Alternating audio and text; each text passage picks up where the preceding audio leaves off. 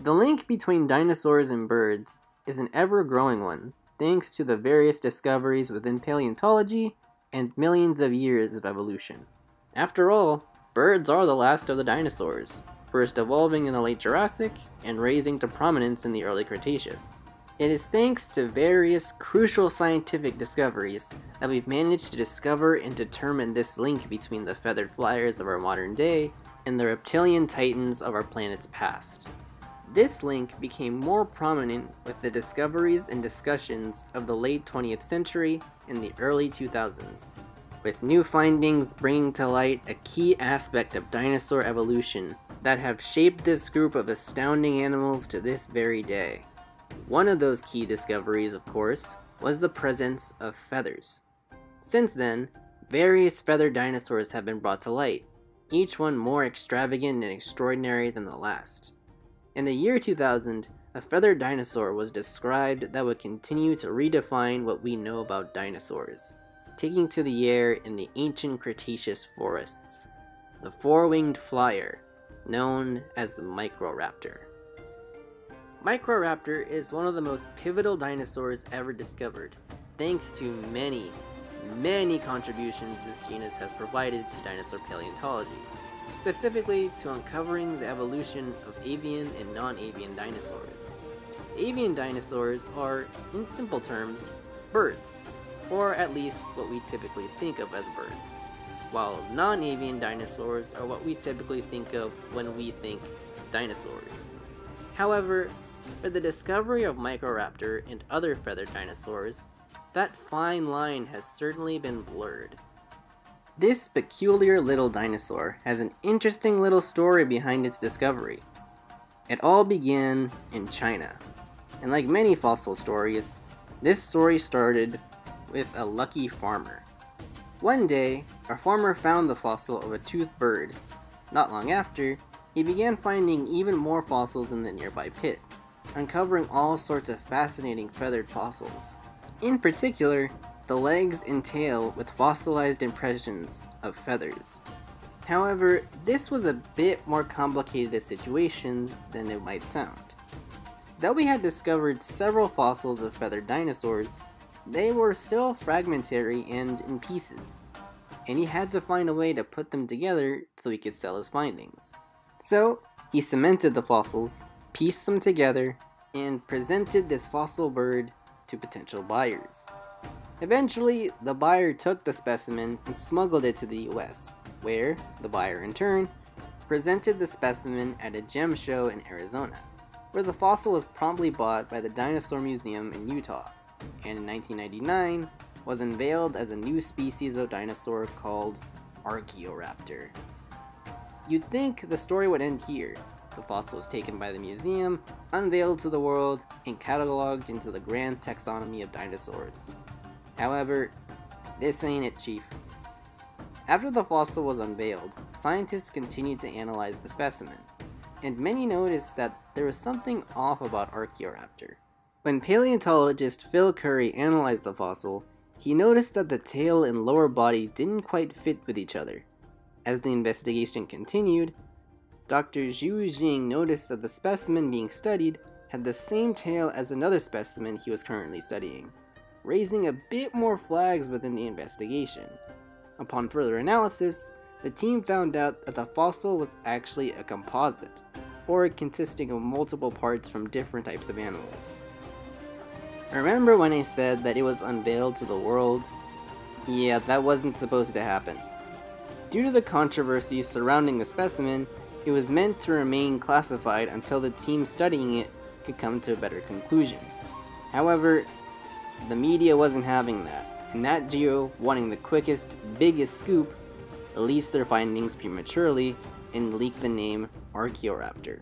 This stirred the pot of controversy as more skeletons fell out of the closet regarding the purchase of the fossil, both figuratively and very literally, and eventually, the notable situation of the fossil being cemented together. Needless to say, when the museum and the team discovered the last part, they were less than pleased they had a chimera. However, from the pieces of catastrophe came the birth of a new genus in the year 2000, when Dr. Zhu Jing named a new species of dinosaur called Microraptor, meaning small thief, and for a good reason, growing up to 3 feet or 77 centimeters in length, and with estimates weighing up to 1 kilogram, or 2.2 pounds. At such a pint size, it was considered the smallest non-avian dinosaur on record. Microraptor is an extremely fascinating dinosaur, mainly for its various characteristics that made it so extremely distinct, even amongst those it was related to. Microraptor is part of a family of dinosaurs called dromaeosaurs, a group of non-avian dinosaurs just short of birds, characterized by their long, grasping arms, sickle-shaped foot claws, and extensive feathers covering their bodies. When looking at the skeletons of dromaeosaurs, one can see the similarities with birds, such as hollow bones, and an overall build resembling birds.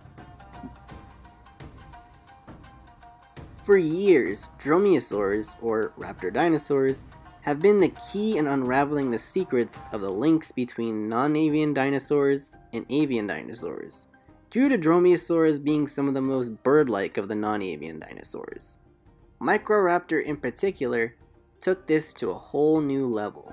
Microraptor was one of the first feathered dinosaurs known to science, and has become a defining trait of this genus, with a coat of feathers covering the body like those of modern birds, to the point you would swear it was a bird were it not for its other defining traits: a mouthful of needle-like teeth, a pair of sickle-shaped claws on their feet, a long tail ending in a fan, and most importantly, a key characteristic that has become its true defining trait: 2 pairs of wings adorning its body, 1 pair on its arms, and the other on its legs.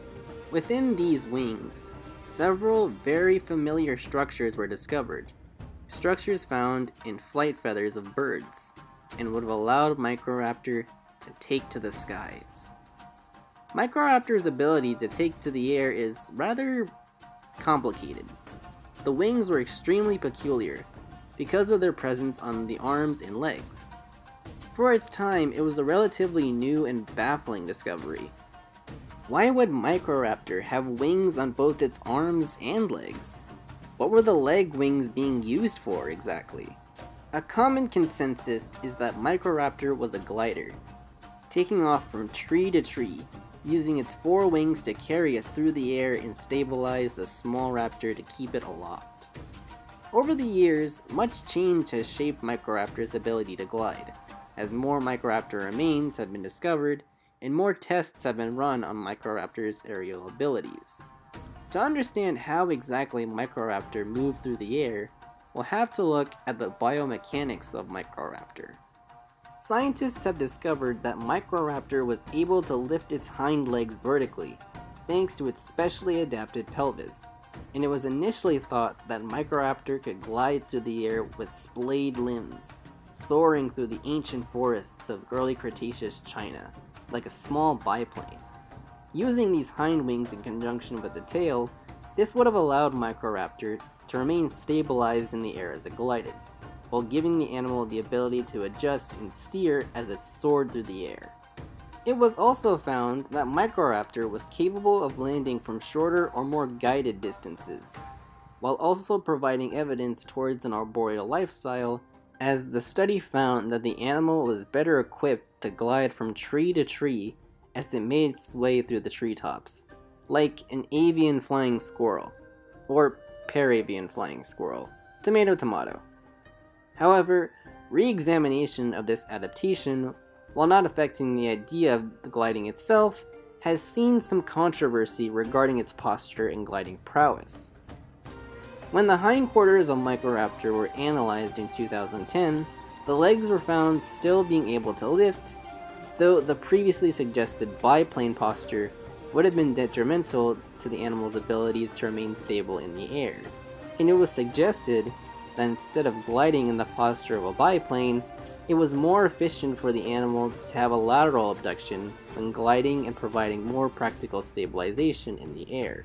However, this theory proved to be less than substantial, with many pointing out that the author of the 2010 study was using data inconsistent with Microraptor anatomy, with the specimen utilized for the study consisting of the remains of a crushed Microraptor. So, for the time being, the biplane model holds up if Microraptor was a glider. That is, if Microraptor was a glider. New studies have suggested that this four-winged curiosity wasn't merely a kite on the wind, but a powered flyer. In 2013, it was proposed that not only was Microraptor capable of powered flight, but it was more efficient a flyer than its distant cousin Archaeopteryx, a dinosaur that is widely considered the first bird. The team heading the study noted that Microraptor had several traits consistent with those of modern birds that were capable of powered flight, such as a robust sternum, asymmetrical feathers, and shoulder girdles similar to those of birds that would have allowed them to flap. That said, while most scientists agree that Microraptor could have been capable of powered flight, it wasn't the most acrobatic flyer, with its flying abilities being nowhere near that of true birds.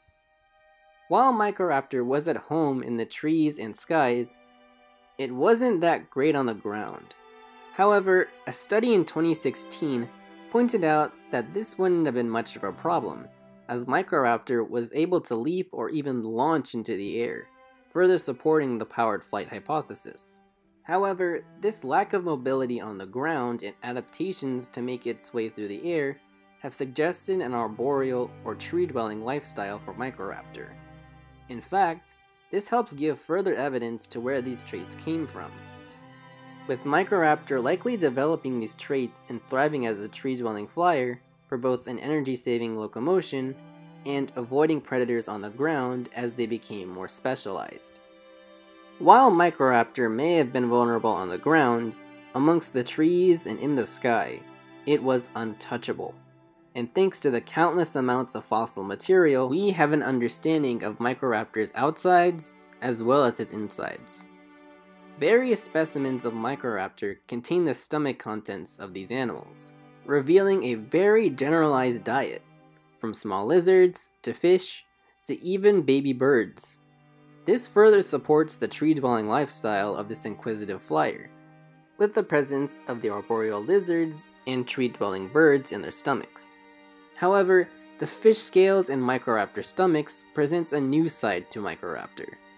It would seem that Microraptor's food wasn't only limited to the trees, but they may have been venturing on the ground near, say, lakes or ponds, or even rivers to snag a fish, or to scavenge one anyway. Microraptor was an animal that was far more dynamic than previously thought, a raptor that was both at home in the trees, but wasn't afraid to snatch up an opportunity on the ground. It's thanks to findings like these that Microraptor is one of the most well-known dinosaurs on record, with over 300 specimens having been discovered, each one presenting a new and exciting details as scientists continue to paint the picture of this fascinating flyer. And it's because of these finds that the phrase painting a picture becomes more than a figure of speech. In 2012, a study by Kwang-Gao Lee and his team were able to analyze the pigments contained within the fossilized remains of Microraptor feathers. When the feathers are put under an electron microscope, and comparing those pigments to modern birds, something astounding was revealed. The colors of Microraptor.